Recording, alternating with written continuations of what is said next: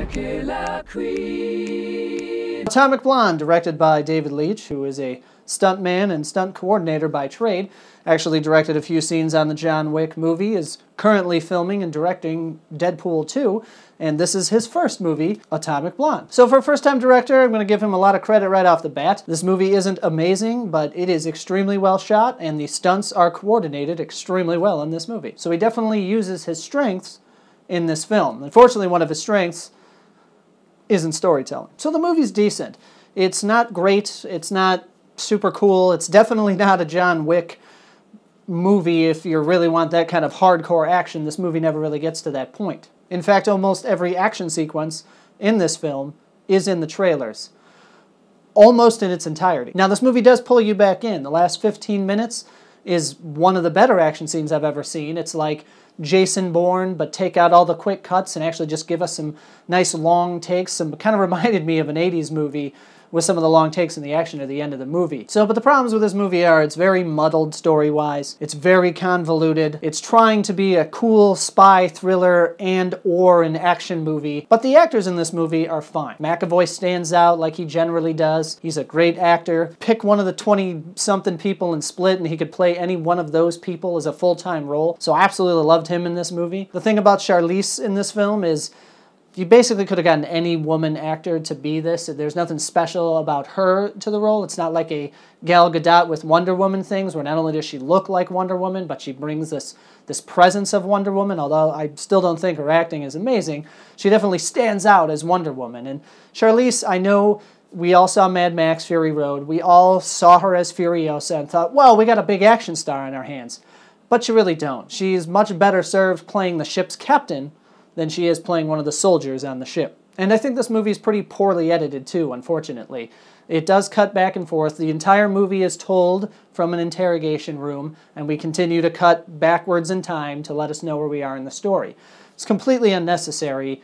I don't know if it's part of the original graphic novel, or it is, or it isn't, but I can say that it definitely took me out of the movie. Every time we're building in this great scene, and we're back in a room and people are sitting around smoking cigarettes, it's like, okay, here we go again. Now, if it was necessary for the plot, because this plot is convoluted as hell, to have to come back to that so that we can get a little narration on what's happening, you really don't. It basically just, the scenes in the interrogation room just set up the scene you're going to see, which you don't need to see because that's the whole point of the scene. So this really isn't an action movie. This really isn't a thriller. It falls somewhere in between those two things, and that's what really hurts this movie. If you're going to make a movie like this and you're going to advertise it with just bam, bam, bam, bam, quick cut action in the trailer, then the whole movie better be like that, like John Wick.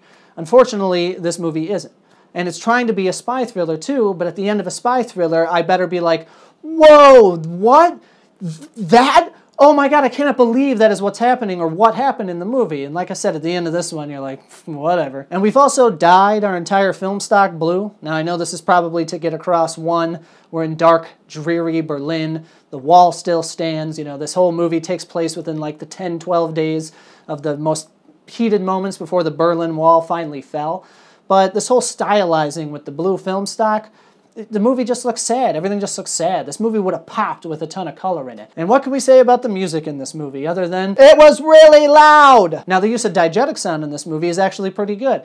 Music plays from radios. Music plays from the inside of the cars. It's balanced and mixed well. It makes sense. That's what would be on the radio at that year in that time. But the music is turned up way too loud. In some of the scenes, it's just drowning out absolutely everything. It seems like poor sound design to me. There is a way to use music properly. I might reference a show like Letterkenny that you've probably never seen, or Guardians of the Galaxy, or Baby Driver. Just blaring an 80s pop song as loud as possible, drowning out all other sound while people punch each other in the face, is not how you use this music. So if you're thinking you're going to see the female John Wick this weekend, you're not.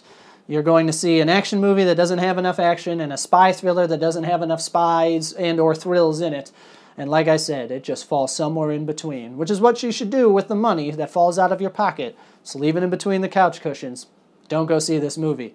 Now I'm going to go see the Emoji Movie. It can't be much worse than this one, right? Thank you, everybody, for watching once again. My name is Brandon James. Please follow me on Twitter.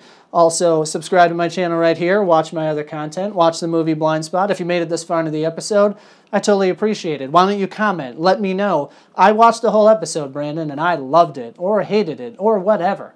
But I love talking about movies, and I wish you'd join me. Thank you, everybody. Take care.